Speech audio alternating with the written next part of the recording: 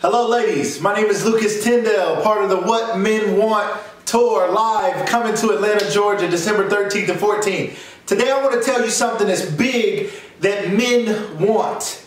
This is something that's big, ladies. This one is going to blow your mind. This is something you knew, but I'm going to bring a new perspective to it. Something men want is a woman that is sexual.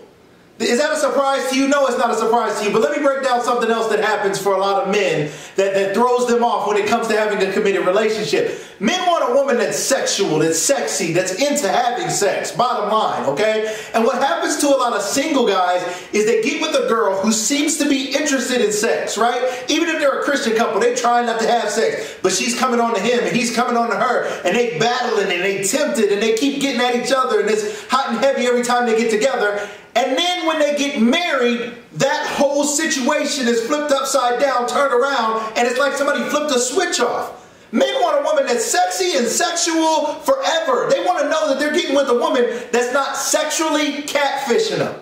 That's right, ladies. There are some ladies that are sexual catfishes. Y'all know what catfish is. Y'all seen the show Catfish, right? There's people who are online pretending to be something they're not, pretending to be someone they're not in order to catch a man or catch a woman, right? They're pretending they're putting up fake profiles and fake pictures on social media, and they're acting like somebody they're not. They're getting into all these long-term, long-distance relationships with people and talking to them for days, months, weeks, years and years and years at times, and then come to find out the person's not even who they said they were. Well, guess what? That's happening in somebody's relationship. Somebody, when they were single, had a woman. Some man, when he was single, had a woman that was all about it.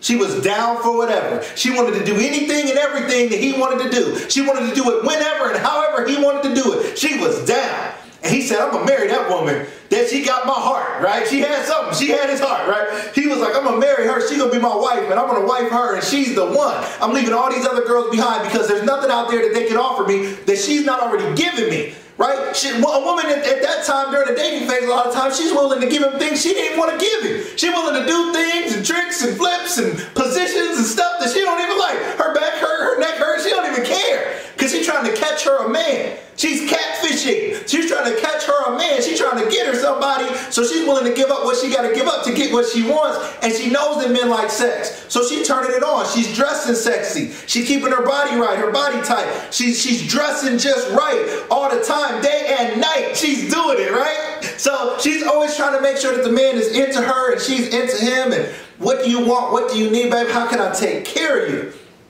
And then they get married and the switch turns off. Ladies, you can't sexually catfish a man. A man wants a woman who's going to be who she's going to be from day one till forever. And I know women, you want the same thing. You want a man to be consistent. We all want consistency. So to all those women who've been sexually catfishing men, stop it. If you're not into sex and all the flips and tricks and Olympics, stop doing that junk. Stop pretending. And outside of that, this is why God wanted us to save this for marriage, because he wanted it to be something special that was exciting and new and interesting, and you're still getting to know each other, and you're still turned on by each other, and you're still excited. Another problem is we're having things out of order. When you have sex before marriage, which I know so many people do, and I've been there myself, I'm not here to judge anybody, but when you have it out of order, God is not in that, and then you mess around, and someone once said, I think it was Pastor Vernon from the Word Church, said the same devil that keeps you going when you're not married is the same devil that stops you from going when you are married. He's out to make a mockery of God's powerful union, and the powerful union that comes from a sexual intercourse, from making love, from connecting, two people coming together as one. That's what God wants to see. So, and he said the marriage bed is undefiled, which means have your fun, do your flips, do your tricks, spit on the ceiling fan if you want to, have fun in the bedroom, keep it hot, keep it fresh, okay? That is perfectly biblical, ladies and gentlemen. It is perfectly biblical. But the biggest problem people have, and that men have, I'm telling you, there are so many men who are afraid of marriage because they think marriage is the end of their sex life. Ladies, you got to turn it around. You got to fix it. You got to pray about it. You got to talk to some spiritual women who can tell you that that is not of God. God wants you to enjoy marriage. He wants you to enjoy sex in marriage. And that, ladies, is what men want. I hope you guys check us out on our tour. Check us out. Join Shamika Dean's Ultimate Wife Movie Club, so that you can get in on these online sessions when we do them live online. And then we want you to come out with us. We're going to hit some more cities, but our first city is Atlanta, Georgia on December 13th and 14th. That's a Friday and a Saturday. We hope to see you there. Again, my name is Lucas Tyndale. Like this, share this post, comment.